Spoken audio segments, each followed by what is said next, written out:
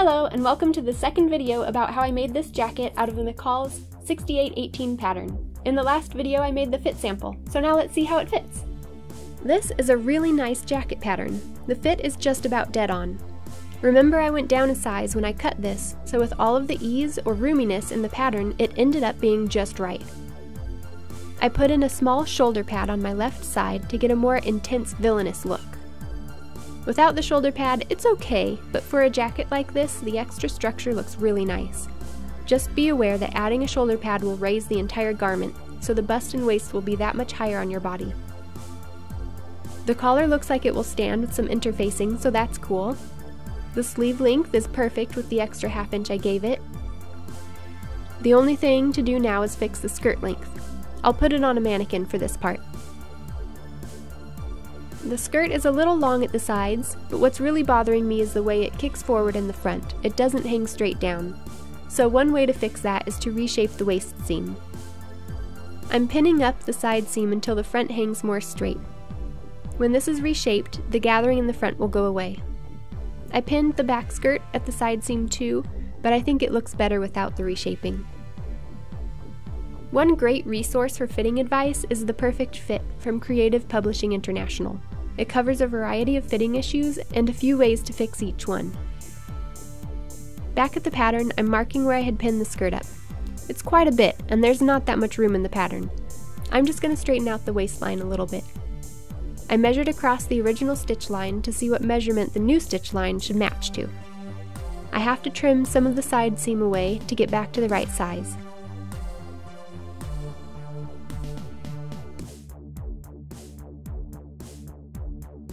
I'll also shorten the length a bit at the side.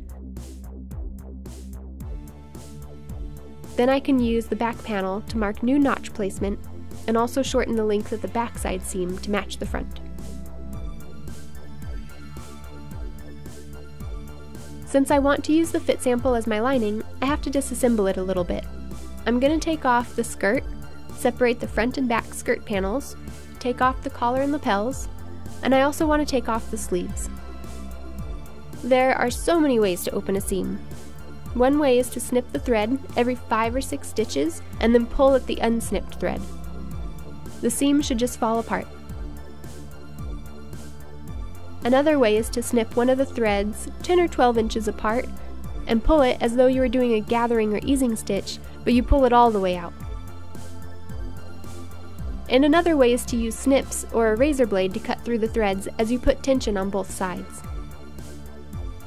Once the pieces are apart, I press the seam allowances flat again and trim away the places that I altered.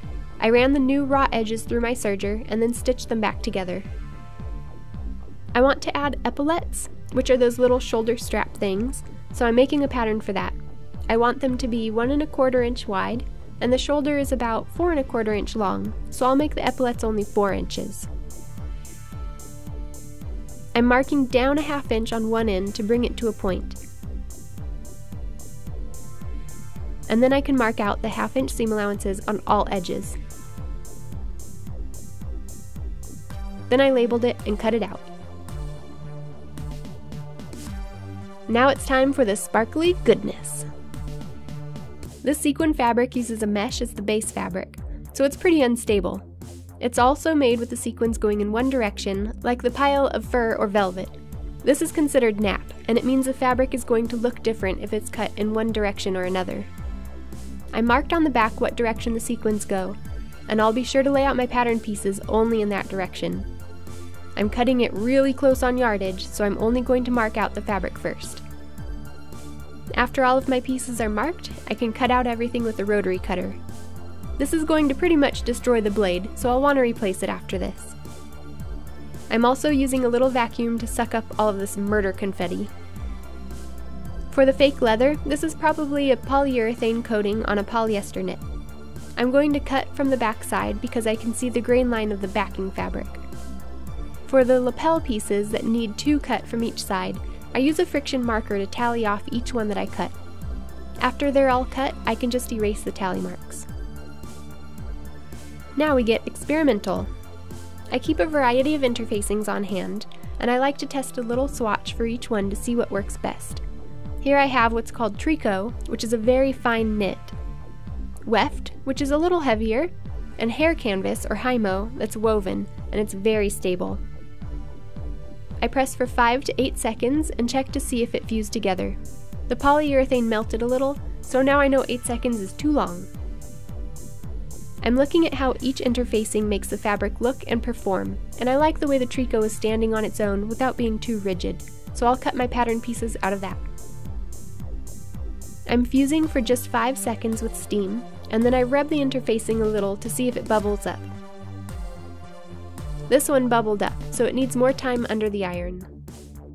That's better, the interfacing is fused and it's not going anywhere. One more thing needs interfacing, and that's the little front tabs. I'm marking the seam allowance on the pattern and folding it back. Now I'll cut an interfacing. Let's go with weft this time. I'm fusing it onto the lining fabric because I don't think it'll stick to the sequins for very long.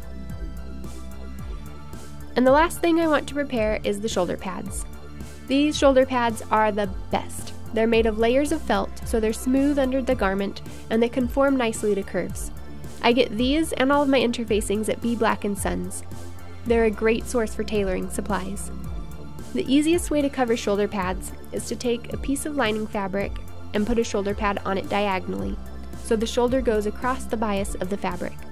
Fold the fabric over it and trim away near the shoulder pad, but with enough room to play with the fabric a bit. I'm manipulating the fabric so that there's more on top and less on the bottom to help keep the curve of the shoulder pad, and pinning it as I go, adjusting the pins as needed.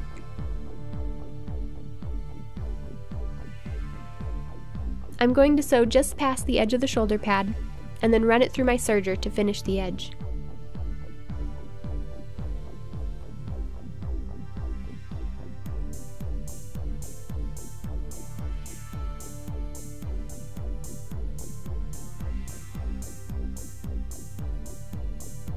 I'm giving it a quick press to smooth out the edge and to reinforce the curve. And that's all for this video. All of the prep work is done, so I'll start sewing the jacket together next week.